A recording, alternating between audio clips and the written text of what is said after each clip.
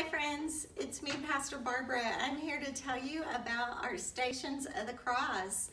On March 28th, it's during Holy Week, we're going to be outside where we usually have the pumpkin patch and set up 14 ways and places for you to walk through to listen about Jesus's last steps on earth. I think it'll be a wonderful time with your family, right, Addie? You can come too, right?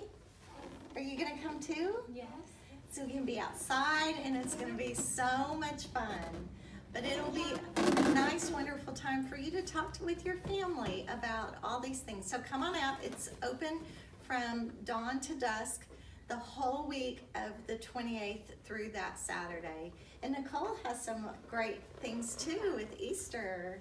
April 4th, Easter Sunday. We will have one service back in the sanctuary at 9 a.m., but it will be mask required and sign up ahead of time, also required to reserve your seat. And then at 10, youth are welcome to come help myself and Miss Allison hide Easter eggs for our annual Easter egg hunt, which will be at 10:30 out in the pumpkin patch area. Addie, do you like candy? Yeah. Yeah? Say it louder. Do you like candy? Yeah. Yeah? Yeah. Me. Addie likes candy. So we would love for you to bring some candy donations, individually wrapped pieces that we can stuff those eggs with for our Easter egg hunt, and all are welcome for the hunt at 10:30. And then at 11 o'clock on Easter, we have our outside worship service.